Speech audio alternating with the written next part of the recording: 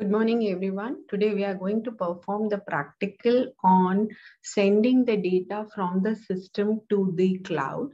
For this, we'll be using a LabVIEW. LabVIEW can be installed through the link shared with all of you on your system. Once you have installed the LabVIEW, you will see this icon on your system. Just double click on it to open it. Now, LabVIEW helps you to make your virtual instruments, and through this, you can visualize how the system will be working actually. It also gives you the power of integrating the hardware with the system, or values from the system can be sent to the cloud or taken from the cloud. So the objective of today's practical is only limited to sending the data from the system to the cloud. For that, go to the file, press on New VI. You get the two windows. The first window that you see is the front panel, and press Ctrl E to go to the other window, which is the block diagram. So what we will be seeing at the front end will be there on the front panel, and the block diagram or the connections will be there on the block diagram window. So before we start with the uploading the data on cloud, what we will do is we'll first make a simple system where we'll be reading the heart rate and taking a decision whether it is low, medium, or high. So what we do is for taking the heart rate as an input, just right click, go to numeric and take a vertical slide. And we name it as heart rate. Okay. Now we know the heart rate can be minimum is 70. For a normal person is 72. We just make it as 150. So as we change the maximum, accordingly it will change. We have an option of making it broader for the ease of changing the values. We can have a digital reader by going to right click, going to visible elements, visible items and placement. So this will give us the reading. Now what we want is a display in the form of an LED, whether it is low, medium or high. So it's a Boolean. So what I do is go to the Boolean, select an LED. It is for say low. Then again select another LED for normal. And another LED for high. Okay, so we have three cases. When my heart rate is below, say 30, I'll say it's low. From 30 to say 100, I'll say it as normal. Beyond 100, I will say it as high. Okay, so I just go press Ctrl E and I go back to my window of block diagram. Now what I have to do is I have to take the decision based on heart rate. The element or the structure that helps us to take the decisions or give the output as per the different condition is the case. So just right click, go to the structures and select the case. I'll just arrange it. Okay, and this is what is a case selector. So for me, the case selector is depending on the heart rate. So I just connect it. Since it's numeric, accordingly, it will give me some default value. I can just change it. So it is from some value, any value to say 30, what it is. I have to give the output as low. So I just connect. Now the next case we know is from 31, since we have taken 30 as condition. So to avoid overlaps, we need to have different set of values, and I set it as default.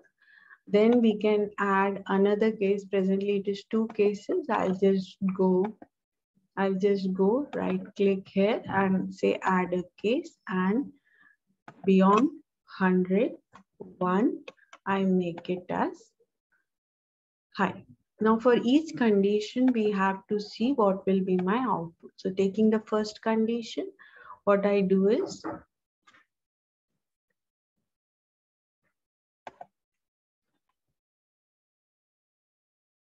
now for this condition, we know low is true and the others are false. So what we will do is just right click inside.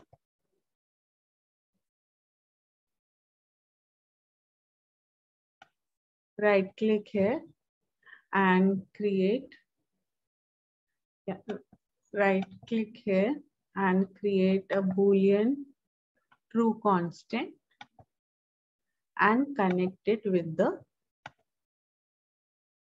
now I'll go to 101, it's only high is true. So I'll just go to the Boolean, make it true.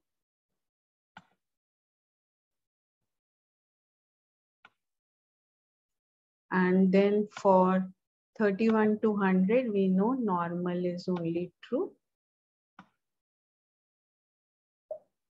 We go to the Boolean true constant.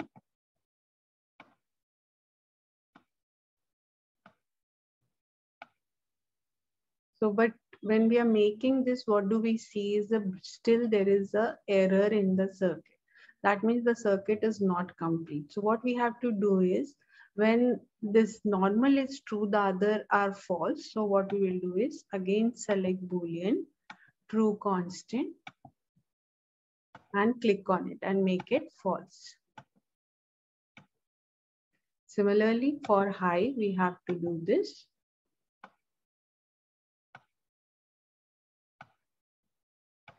Click on it and make false. Same changes we have to do it for the other cases. Right click and create a constant. So it takes it automatically. Again, right click, create a constant, false. Then we have to go to 31 to 100. We have already done. We have to go below 30. Just right click, create a constant. Here also right click, create a constant. So now can you see that break has been removed and it can be run. So I just go to front panel. So right now, since it's 0, it's in low. I just increase it. Now it has become normal. I make it greater than high. So this circuit is working perfectly. And now the next task is upload this data on the cloud. The cloud that we'll be using is a ThinkSpeak. Type ThinkSpeak.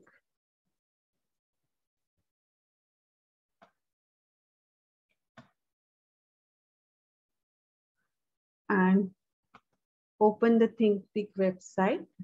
You need to create your sign-in. So I have created my login and you sign in. You can make your new channel.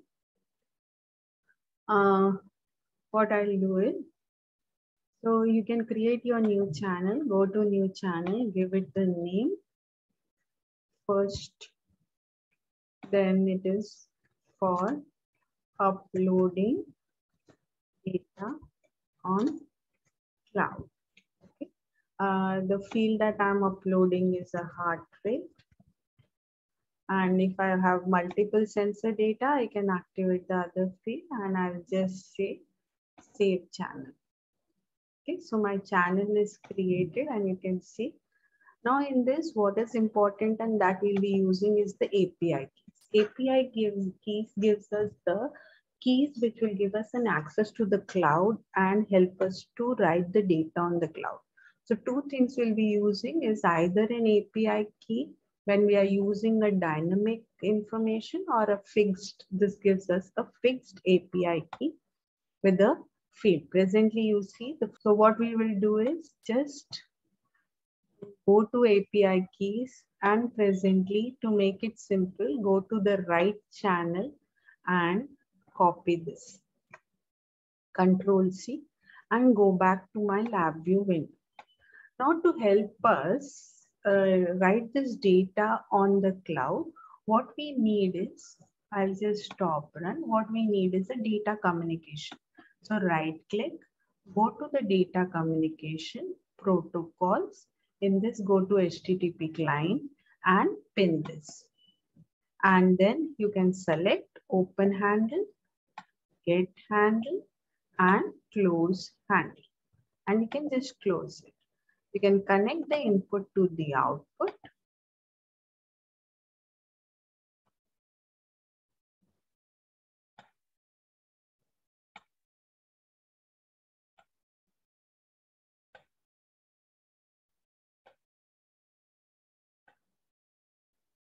Now it has to put the data where, write the data where, and the URL. So what we'll do is that has to be our input.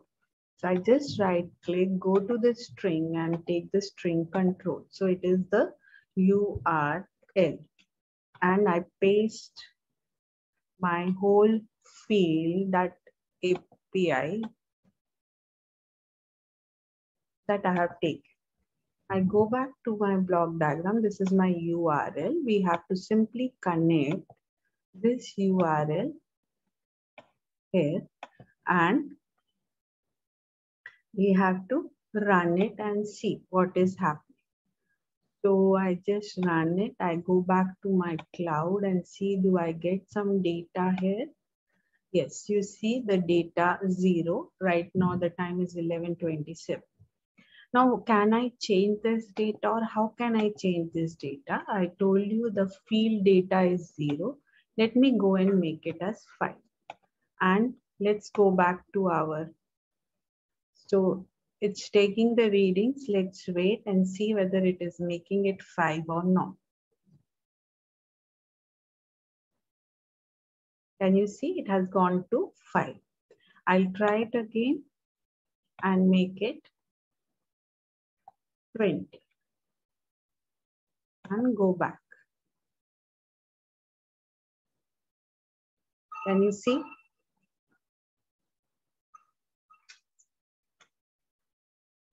Hello. So we can see that as we are changing, we are able to upload the data. But the problem here is what we are writing is going on. But what we want is whatever is my data, heart rate, that should be good. For that, we have to make our data dynamic and this won't help us. So what we do is instead of using the full URL, we'll be using only the API key and replace this URL by API key, that is the right API key. Could be of any channel.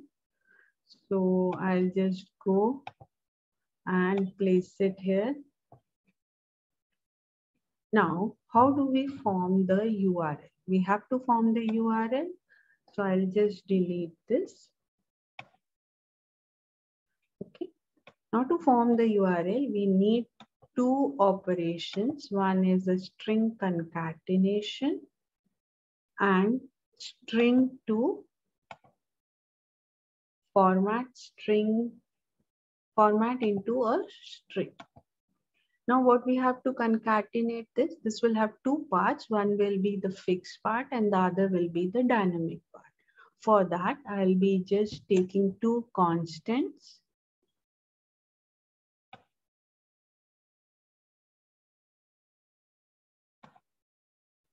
And for here also, I'll be creating the two constant. Okay. Now what I'll put in this constant is the fixed part of the URL. So what is the fixed part of my URL? It is http thingspeak.com till the slash. I just copy it and come back and paste it here.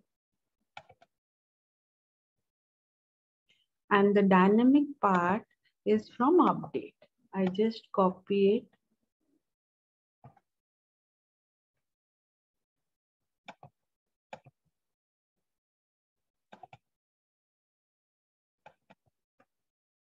and paste. But what I have to make dynamic is this API key, which is a string. So I just put %s and also the data.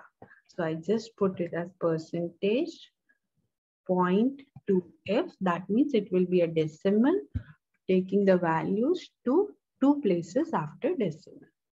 Now after this, what I have to do is, this is what is the format in which I want the data.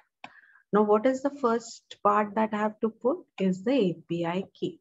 So I just connect it.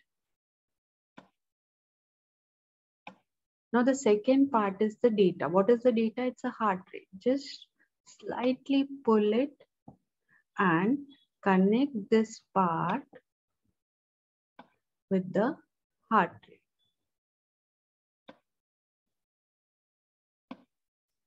So what it does is, in the first string, it puts the API, in the data, it puts the heart rate. And now we have got the URL the way we had it. And now I'll put it to the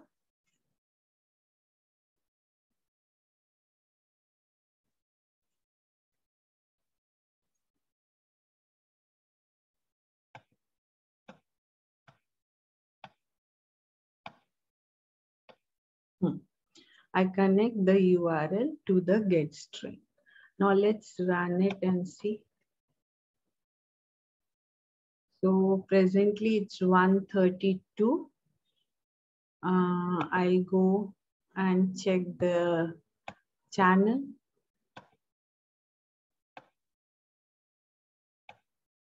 Can you see?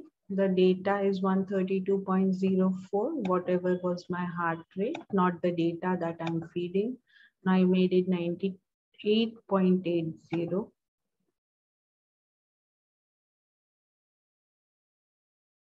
It has to go slightly below 100.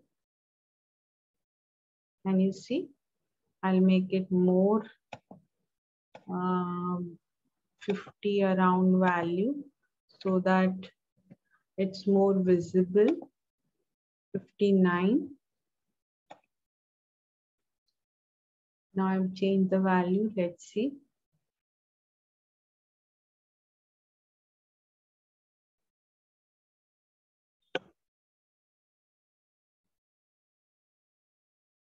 See, you are able to upload the data dynamically. So this is the experiment that you have to complete. It's a very simple experiment that can be easily done, and any data that you have it on the LabVIEW can be uploaded. We will later on see how to take this data from the hardware and upload it on the cloud. Thank you.